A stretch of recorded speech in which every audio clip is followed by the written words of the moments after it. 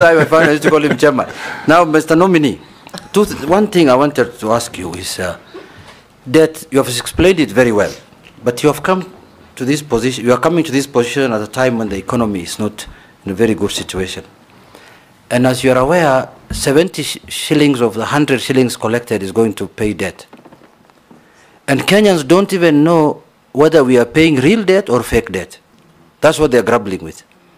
So how will you ascertain what kind of debt we have, whether it is a fake debt or real debt? Secondly, as you are aware, the poor in this Kenya feel that this economy is rigged against them. They don't feel they are part of this economy. What measures will you put in place to tell Kenyans, the poor ones, that you are part and parcel of this economy?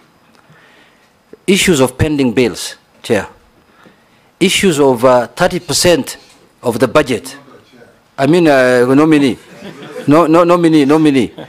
Issues of 30%. How will you achieve 30% of our budget to go to the development expenditure? My last question is, nominee, you know very well, me and you never believed in this bottom-up economy. Now we have found ourselves here. You know what we believed in. You know your principle must guide you. How are you going to marry these different thoughts of bottom-up economy and what you believed in? You participated in manufacturing another economic manifesto. So tell me how you'll marry the two, Mr. Nominee. This bottom thing now that you're inside. Thank you.